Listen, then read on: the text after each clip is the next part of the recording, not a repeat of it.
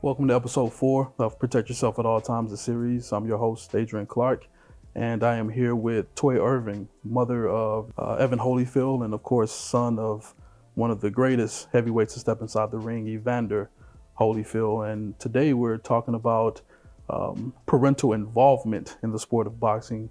We used to seeing the dads involved in the fighters' careers, but today we're talking with the mother of a fighter. Toy, thank you for sitting down with me today. Yeah. Well, thanks for having me. First question, just hopping right into it.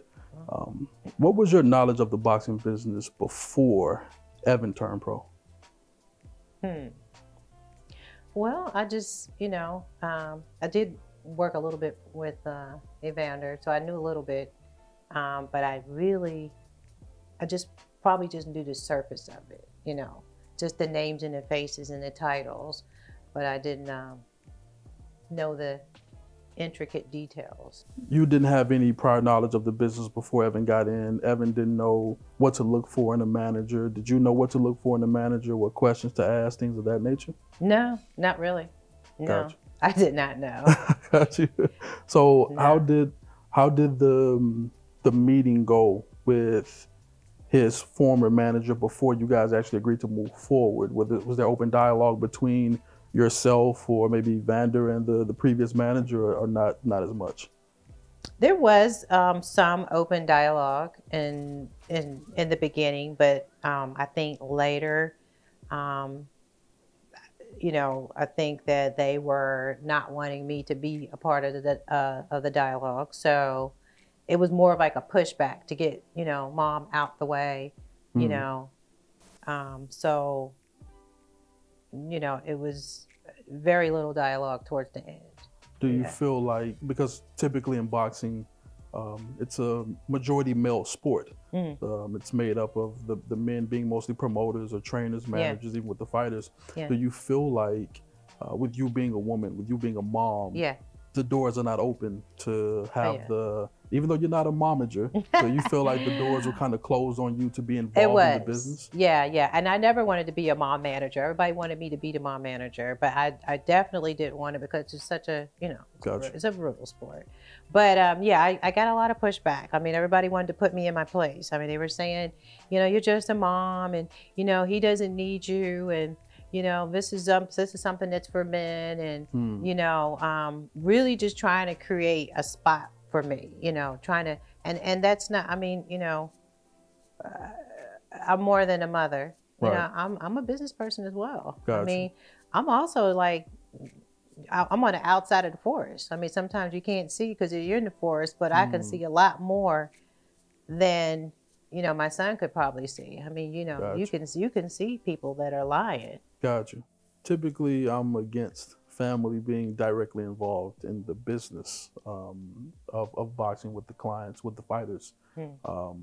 You as a mom actually going through it. I mean, Evan was what, 20 when he turned pro? Yes, he was about 20. So how involved would you recommend parents being, especially when the fighter is so young? How involved would you want them to be in the beginning of the career? In the beginning, I think a parent should be involved because you got a 20-year-old. What do they know about picking out a manager? Right. What do they know about, creating a team? Gotcha. How do they know?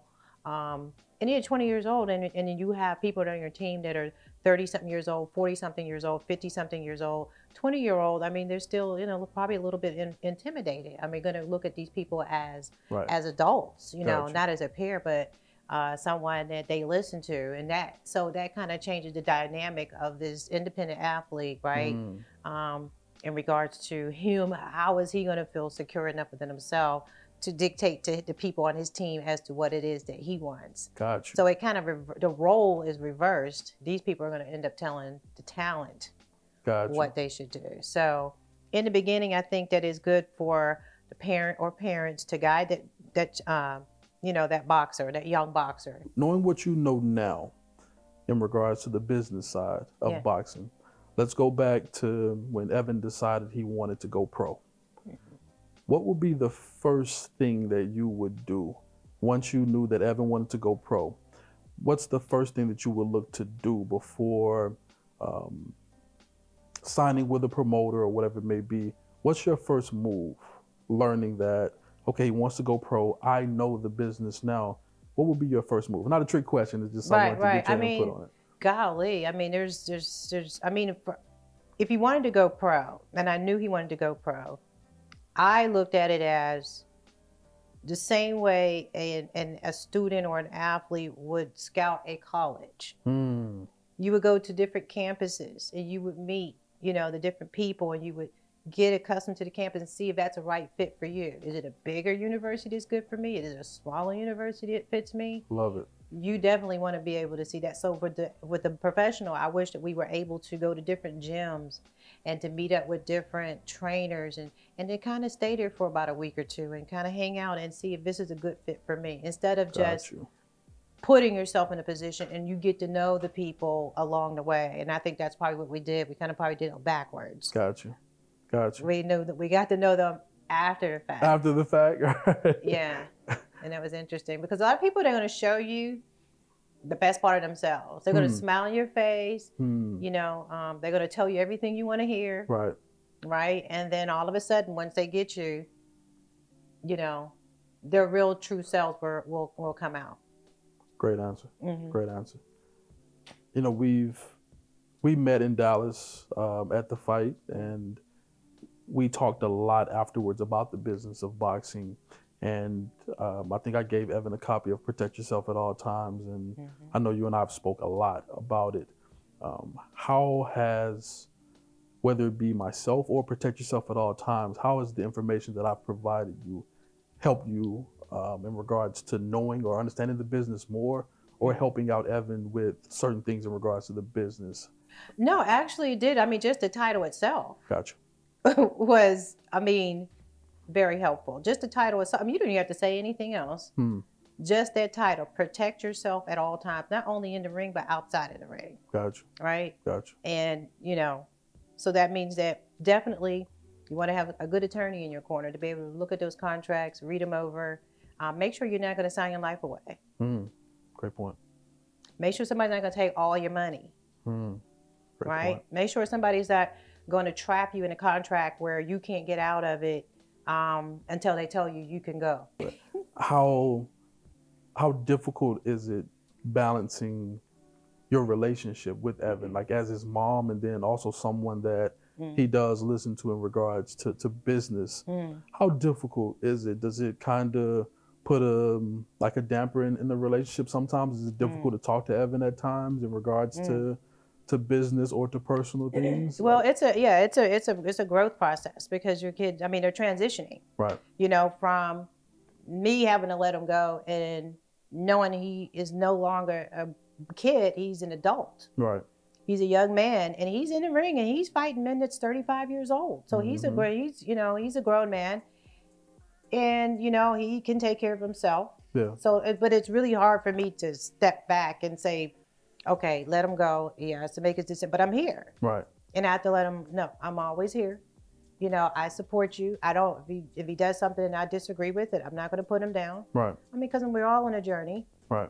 And I didn't get to where I am without mistakes. I fell plenty of times and got back up. So gotcha. He has to do the same thing. Right. You know, I can't rescue him from everything that he does. He's going to have to rescue himself.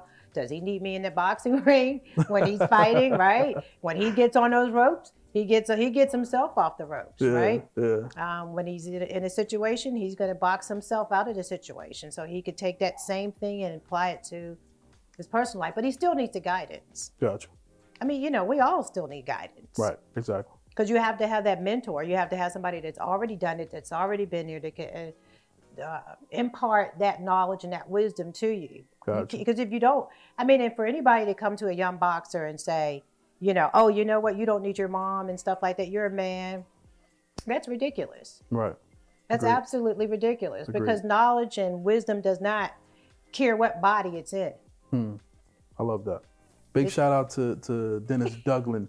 Dennis Douglin, his mom is his trainer. His nickname is Mama's Boy. Right. But his mom is his trainer, and they work very well together. So I look at you and I think of that duo. Even though you're not Evan's manager, but you know, I've had deep conversation with you, and I've watched you successfully make sure that your son was protected and out of a bad contract. Things again that most attorneys can't even do in the sport of boxing.